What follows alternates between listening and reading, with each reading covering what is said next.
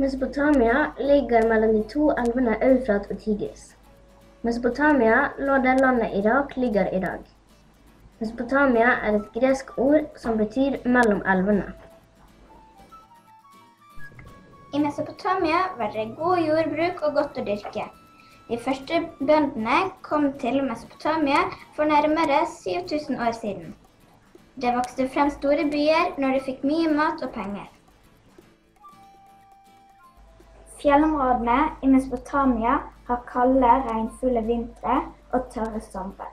Mesopotamia grenser til Taurusfjellet, der den høyeste toppen er 3770 meter over havet. De hadde fisk og skalldyr i elver og sjøer. De mest verdifulle fuglene var struts, rapphøns, ender og gjess. De hadde også gaupe, leopard. Den bibelske fortellingen Babelstårn kan ha vært basert på gjenfortellinger om mesopotamiske siggurater.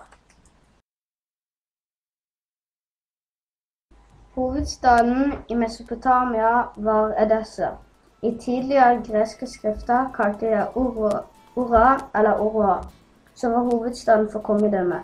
Der som Edessa lå, det nå en by som heter Sandurfa.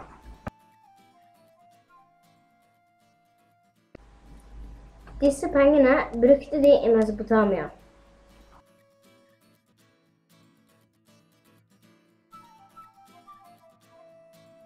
Mesopotamia var kjent for sigguratene. Siggurater store tårnbygninger med tempel på toppen.